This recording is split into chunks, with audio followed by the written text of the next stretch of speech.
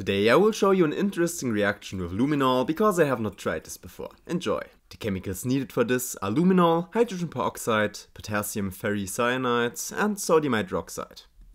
Luminol is this rather boring looking chemical which is very interesting though. 100 mg of this chemical were weighed out first and added to a bottle. 1 gram of sodium hydroxide was weighed out as well and added to the same bottle.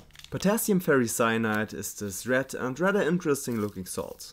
We are going to weigh it out and this stuff is not going to be added to the same bottle but to another one. About half a liter of distilled water was added to each bottle. To the yellow solution, which is the potassium ferricyanide, about 10 ml of 10% hydrogen peroxide were added as an oxidizing agent.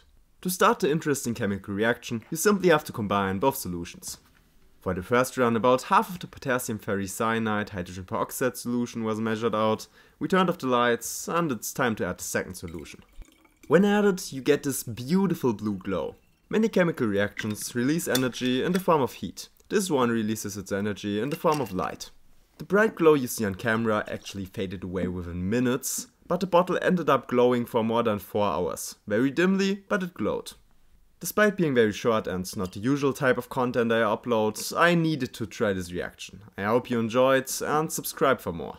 A special thanks goes out to all of my Patreons. You guys make it possible to film even cooler projects.